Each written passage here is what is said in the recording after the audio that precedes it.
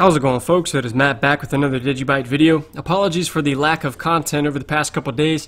I took the weekend off. Yeah, I did make that video for Gemini, Kraken, Coinbase, and Binance. I did voice over that on Saturday. Monday and Tuesday I actually had to work first shift. I typically work second shift, so that kind of threw my schedule off a little bit. And then yesterday I actually voiced over a new video kind of commercial thing for acceptcryptos.com, where companies, restaurants, etc. that are accepting cryptocurrency at the point of sale can list themselves on this website. I've talked about it before in a couple other videos, but yeah, that's just an insight of what I had going on the past couple days. In today's video, ever since Donald Trump tweeted the other day that he did not like Bitcoin, I've just continuously been seeing cryptocurrency or Bitcoin topics coming up in the government. So today I have two little short videos to play where government officials are talking about cryptocurrency. I'll shed some of my insights on what they're talking about, and then I will end the video covering some of the DigiByte related news that has taken place over the past couple days. As always, this video is brought to you by ChangeAngel.io, the swap exchange for social good. So getting into this first video here, I'm just going to play it. If you've already seen it, it's 1 minute and 30 seconds long. Feel free to skip forward 1 minute and 30 seconds. The reality is, whether Facebook is involved or not, change is here. Digital currencies exist. Blockchain technology is real. And Facebook's entry in this new world is just confirmation, albeit at scale. The world that Satoshi Nakamoto, author of the Bitcoin white paper, envisioned, and others are building, is an unstoppable force. We should not attempt to deter this innovation, and governments cannot stop this innovation. And those that have tried have already failed. So the question then becomes, what are American policymakers going to do to meet the challenges and the opportunities of this new world of innovation? Some politicians want us to live in a permission-based society where you need to come to government, ask for its blessing before you can begin to even think about innovating. Those are the politicians that would rather kill it before it grows. But there are others who believe in the vibrancy of American ingenuity, American innovation, that recognizes our economy is built off of generations of entrepreneurs and innovators through competition, through testing, through tinkering, through iterating, got us here today. So that was the first short video. The person that tweeted this stated that this video made them incredibly bullish. And I agree 100%. In the very beginning there, he was talking about Facebook, and he was saying that regardless if Facebook enters the space or not, this space is not going anywhere. They can't do anything to stop it. Basically, those that have already tried to stop it have already failed, and this is going to be the future. So that was definitely a very bullish little 1 minute 30-second video for me to watch, and it's nice to see the US government start to recognize this and hopefully start to roll out some rules and regulations and kind of set the framework for how this industry is going to operate. It's definitely not going anywhere. It's going to keep innovating. It's going to keep finding its way into different markets, such as like tracking logistics or even having voting done on the blockchain. Blockchain technology is not going anywhere, and I agree with that speaker that they need to not kill the innovation before it even happens. I think it was Bill Clinton that said it sometime. He might have said it when he spoke at the Ripple conference that was sometime last year, because Bill Clinton was there in the early days of the internet when it was kind of just getting under its feet and up and running, and he said something like, you can't kill the goose that laid the golden egg, and he was referring to regulations. Absolutely, the space needs to be regulated, but the regulations can't be so stifling and constricting that it kills all innovation or all potential innovation. So again, that video just made me extremely bullish. And here's the second one. So I'll play this one now. It's 1 minute and 57 seconds long. Feel free to skip forward if you do not want to watch it, and pick up right when we get into the most recent DigiByte news. A lot of background information about Bitcoin and about the immutable distributed ledger and the benefits of that, decentralization versus centralization. A lot of people in this space will use a phrase that you may be familiar with. There's Bitcoin and then there's shitcoin. Are you familiar with that phrase and what people might mean by that? I am. So could you elaborate on how people would differentiate the two? Absolutely. I think the idea here is Bitcoin has had a long track record. The network has been operating for 10 years. The Bitcoin network has been tested. The decentralized nature of the Bitcoin protocol has been tested. People have tried to co-opt control of Bitcoin source code and push it in certain directions that benefit their business models. And this network and this protocol and its open source governance have withstood that test. It is robust. It has been tested, and it has had the benefit, frankly, of spending its first 5 years in its nascency, sort of operating in this environment of innovation and not having a lot of regulatory attention. Is there a central authority that could dilute the value of Bitcoin? No. Is there a central authority that could filter transactions at Bitcoin? No, that can only be done through the products and services that people utilize to access the network. Like Coinbase, for example. Absolutely. That is a U.S. company that is regulated based on the facts of what its business model is. Right. And so just like in the U.S., the Federal Reserve or the Treasury doesn't change the dollar. The people at the edges, the banks generally do that. But with Bitcoin, you can still engage in peer-to-peer transactions like cash, correct? Absolutely. Because open source code, you could have a wallet, correct? Absolutely. All these features are different than many of the things that people call colloquially shitcoin.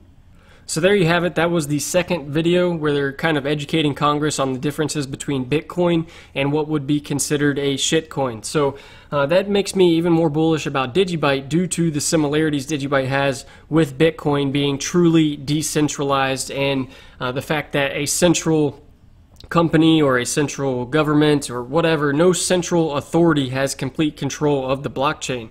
And that's going to be important for the adoption of these types of technologies if it is going to reach that mass adoption level where people are using it. People need to be able to trust it. And if it's not decentralized, if it's only on a handful of nodes as opposed to a couple 100,000 different nodes, if it's only or if the company that created it holds over 50% of the supply, that makes it more centralized than Bitcoin, and I feel like those projects will struggle to gain that adoption, or at the very least, they will struggle to gain that acceptance at a like a federal government type level, because the federal government or any government in the world doesn't want to use a currency or really use a blockchain that could be potentially manipulated by a company or some other government. So since the government has taken an increased interest in Bitcoin, I feel like community members, those of you watching this video, it could be beneficial for DigiByte if you maybe tag some Congress people on social media and explain to them the similarities that DigiByte has in comparison to Bitcoin, such as its truly decentralized nature. And then it could also benefit to highlight some of the differences between DigiByte and Bitcoin, such as the increased transaction speed, the five mining algorithms, and even the real-time difficulty adjustment that helps make it a more secure network. So getting into some of the DigiByte updates. This is a tweet, came out the other day if you've already seen it. Again, I apologize for being a couple days late, but as you know, I've had a busy past couple days. So OdoCrypt is officially locked in. So that means we've reached the 70% supermajority, which means that roughly 7 days ago when this was tweeted, I believe it's sometime, I originally heard July 19th, which would be tomorrow, but I feel like it's sometime closer to July 21st. So whenever the DigiByte blockchain hits block 9,100,000, since we have reached the 70% supermajority, OdoCrypt will officially go live, and this mining algorithm will replace the Mir Grossel mining algorithm. Now, for those of you that have not upgraded your wallet yet, it is important, as this message is saying for you, an important message to all users of the DigiByte core wallet and third-party services like mining pools, exchanges, payment providers, and wallets. the DigiByte network is expecting an important upgrade version to 7.17.2 on July 21st, 2019. The reason this is important is if you have not upgraded, once this goes live on or around July 21st, your wallet will no longer be able to send and receive DigiByte because it's no longer on the most recent version of it. So it's highly important. All third parties, exchanges, wallets, payment providers, etc., you need to upgrade to the latest version 7.17.2. This next tweet, it's not necessarily news or like exciting news, but I just found it interesting. This is from Normal Books. They're saying the 2019 edition of the cryptocurrencies catalog is ready and we will be shipping next week. This new edition is updated with 200 full color pages and a crypto index of more than 500 tokens and coins. But the reason I found this was so cool, this book has 500 different cryptocurrencies that they talk about. On the cover, they have 25 different cryptocurrencies pictured on the cover of this book. And here is the part that I found so interesting. DigiByte is one of those 25 that are on the front cover of this book. So I never really heard of Normal Books, and I didn't hear of their 2018 edition. So I can't really speak to the quality, as far as details of what all goes into each project they're talking about, but I am interested in looking at this, potentially picking up my own copy of it, just to be an extra resource for researching a project, or if I got a friend that's kind of interested in cryptocurrencies, possibly this book could help answer some of the questions that they may be having. So next bit of news, the Exodus wallet. Most of you are probably already aware that the Exodus wallet had the desktop version. I actually loved that wallet, and it was one of the first wallets that I ever used for storing cryptocurrency before I got a hardware wallet. But I did use it, and I still use it to this day to perform some swaps every now and then. I use it less often now that ChangeAngel is around, and pretty much DigiByte was the only crypto I used to swap to on Exodus, but now that that is available on ChangeAngel, I kind of use that more. But anyway, news on Exodus. They have released the Android and iOS mobile application. So it's basically the Exodus desktop wallet now in your phone. So they have 30 plus cryptocurrency assets on the mobile version. DigiByte is included. Last thing I wanted to talk about, this is a Medium article written by Josiah Spackman. It is titled, Why Ethereum Should Use DigiByte.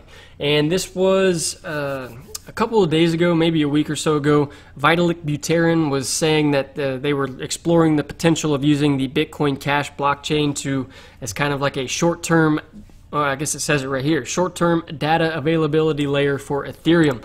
So in this article, Josiah breaks down the technical differences between Bitcoin Cash and DigiByte and has presented a case for Vitalik and the Ethereum developers as to why they may want to choose the DigiByte blockchain opposed to the Bitcoin Cash blockchain. So I won't read this entire article, but I will provide a link in the description so you guys can read it. I think the logic or the science, the facts behind it, definitely DigiByte would be a better option than using the Bitcoin Cash blockchain. So again, as I was asking people to tag members of Congress, feel free to share this Medium article, tag Vitalik, tag Ethereum developers if you know any, but it'd just be beneficial to share this and allow people to see the differences and potentially get Ethereum to use the DigiByte blockchain. So that will wrap up today's video. Hope you guys enjoyed it. Don't forget to hit that subscribe button, hit the bell to get notifications, like it, share it, leave a comment, and I'll see you guys later.